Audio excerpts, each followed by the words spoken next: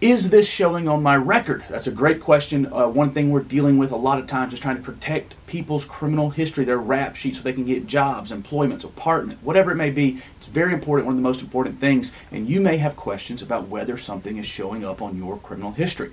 Well, there's a very easy way to find out. Go to your local sheriff's office and ask them for a copy of your GCIC. That stands for Georgia Criminal Information Center, but that will be a copy of your rap sheet. And there are a couple different codes that you can run them under. The one that you get is going to have most everything on it, but you can also run an E code or ask for an E code. That's going to help you decide what most employers can see. It's going to be good information for you to know whether something maybe from the 80s or the 90s was sealed appropriately.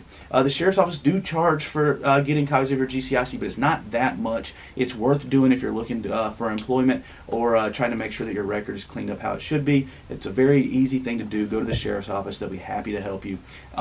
Subscribe to our channel for more information. If you have questions about your case, call us at 470-635-1725.